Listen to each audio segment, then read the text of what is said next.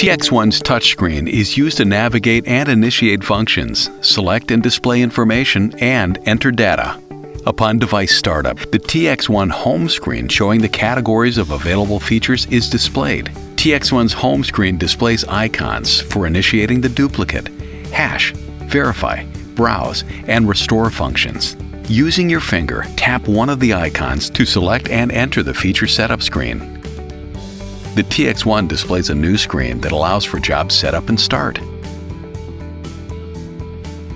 The top, shaded navigation bar contains selectable icons that are linked to certain screens. The leftmost icon links directly to the side navigation menu. Tap this icon to access the home screen, device and job logs, system settings, network settings, device defaults, and other device information.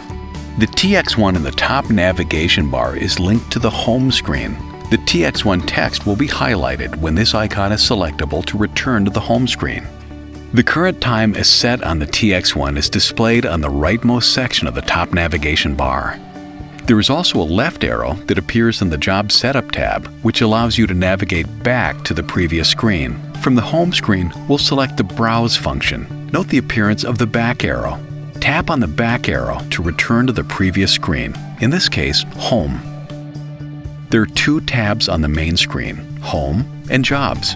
Selecting the Home tab will display the TX1 home screen. The Jobs tab contains a summary of active, queued, and completed jobs.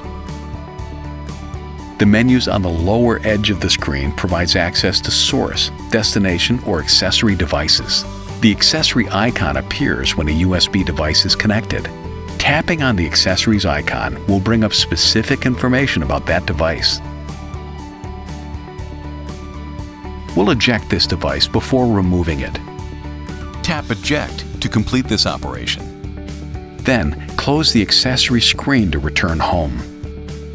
Start a job by tapping on a feature icon. Here we select Duplicate to enter the Job Setup screen. The Job Setup screen provides a stepper-based flow from which you can enter job notes for your case.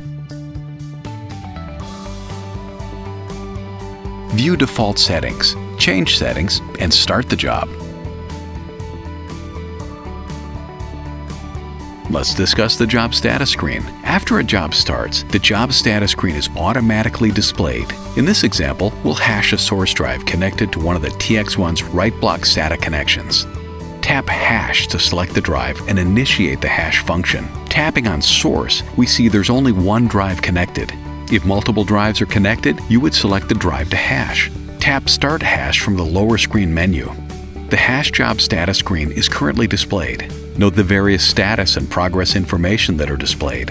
When the job completes, status is displayed. An audio completion status sound can also be heard. If desired, view the log file. Close the log file screen to return to the Job Status screen. Then, return home.